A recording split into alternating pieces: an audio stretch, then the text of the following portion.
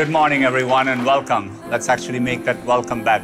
I'm excited to show you how we are deepening our understanding of information so that we can turn it into knowledge, and advancing the state of computing so that knowledge is easier to access, no matter who or where you are. Today, I'm excited to announce that we are adding 24 new languages to Google Translate.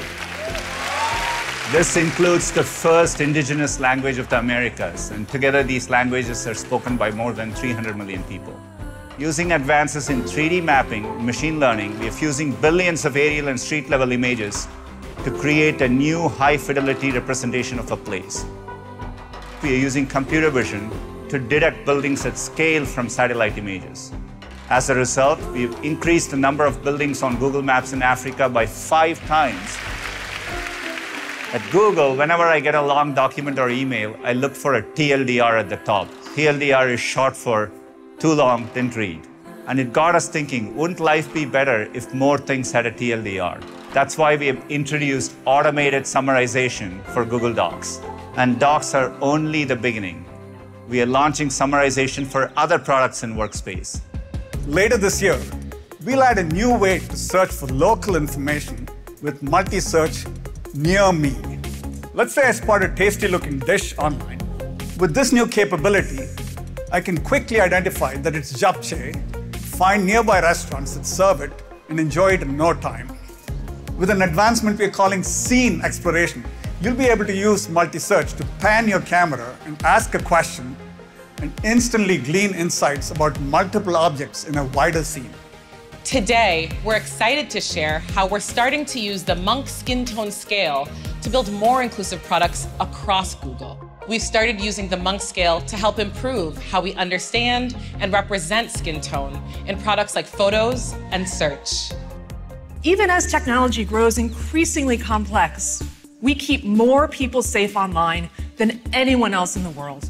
We were the first consumer technology company to offer two-step verification. And we're now the first to turn it on by default. Whether you're on Android or iOS, just one tap on your phone and you're in. No 6-digit codes. We're constantly monitoring the security of your Google account to give you peace of mind. We're now adding a safety status on your profile picture. So if anything needs your attention, we'll let you know and then guide you through simple steps to ensure your account is secure. We've engineered a new technical approach we call protected computing. At its core, protected computing is a growing toolkit of technologies that transforms how, when, and where data is processed to technically ensure the privacy and safety of your data. Soon, if you find search results that contain your contact details, such as your phone number, home address, or email address that you want taken down, you can easily request their removal from Google Search. The journey we've been on with computing is an exciting one. I've always thought computers should be adapting to people, not the other way around. So we continue to push ourselves to make progress here. To share more about how we are making computing more natural and intuitive with the Google Assistant, here's Sissy. You should be able to easily initiate conversations with your assistant. First is a new feature for Nest Hub Max called Look and Talk. I can simply look over and ask, show me some beaches in Santa Cruz.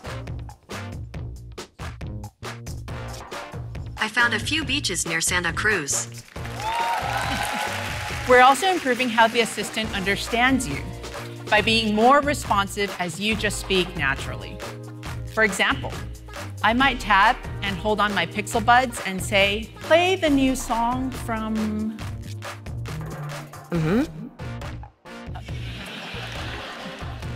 Florence and the something? Got it. Playing free from Florence and the Machine on Spotify. Today, we are excited to announce Lambda 2, our most advanced conversational AI yet. We are at the beginning of a journey to make models like these useful to people, and we feel a deep responsibility to get it right. That's why we have made AI Test Kitchen. It's a new way to explore AI features with a broader audience. This demo tests if the model can take a creative idea you give it and generate imaginative and relevant descriptions. And this will be the first ever live demo of Lambda from stage. I'm going to tap Start, and this is a project I've been thinking a lot about lately. Plant a vegetable garden.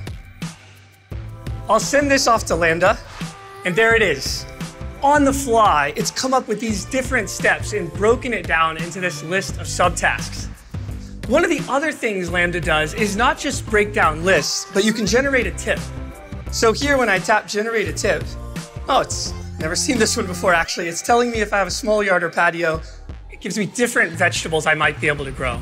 You can see all the different pathways that Lambda is helping me think through and giving me tips along the way.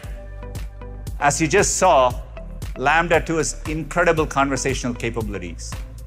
To explore other aspects of natural language processing and AI, we recently announced a new model.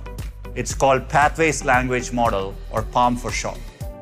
It's our largest model to date and trained on 540 billion parameters.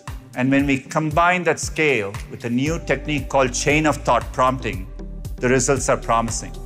Chain of thought prompting allows us to describe multi-step problems as a series of intermediate steps.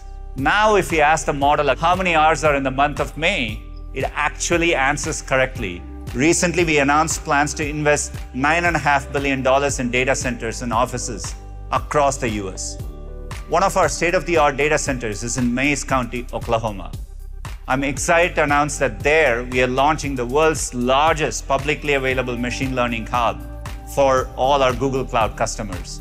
We hope this will fuel innovation across many fields, from medicine to logistics, sustainability, and more. And speaking of sustainability, this hub is already operating at 90% carbon-free energy. This is helping us make progress on our goal to become the first major company to operate all our data centers and campuses globally on 24/7 carbon-free energy by 2030. Android 13 builds on our Material U design language, so your phone has even more ways to adapt to your style. Of course, Android 13 comes jam-packed with dozens of new security and privacy features. When you send a message from your phone to someone else's, you want to be sure it's private and secure. That's why we've worked with carriers and device makers all over the world to upgrade SMS text messaging to a new standard called RCS, which can enable important privacy protections like end-to-end encryption. Today, we're excited to introduce the new Google Wallet. It's a digital wallet for Android that gives you fast, secure access to your everyday essentials. We are now approaching 270 million active users on large screen devices. Starting today, we'll be updating more than 20 Google apps to look amazing on large screens. And here's one of my favorite new features. Copy something on your phone and paste it on your tablet. It could be a URL, an address, or even a picture or screenshot. An ambient approach gets the tech out of your way so you can live your life while getting the help you need. It doesn't matter what device you're using, what context you're in, whether you're talking, typing, or tapping. The technology in your life works together seamlessly. Pixel 6a gives you the same great Android experience as our Pixel 6 Pro. We truly believe it's the best smartphone we've ever offered for this price. Let me give you an early preview so you can see what's coming this fall. Pixel 7 and 7 Pro are designed to deliver the most helpful, most personal experience you can get in a smartphone. They'll use the next generation of our Google Tensor SoC, bringing even more AI-heavy breakthroughs and helpful personalized experiences across speech, photography, video, and security. Pixel Buds Pro. These earbuds have all the helpfulness and smarts you'd expect from Google, embedded in the best mobile audio hardware we've ever designed. And they're the first Pixel Buds with active noise cancellation. The new Google Pixel Watch. It's the first watch built inside and out by Google. And it's coming this fall with our new Pixel 7. Today, we talked about all the technologies that are changing how we use computers and access knowledge. Looking ahead, there is a new frontier of computing.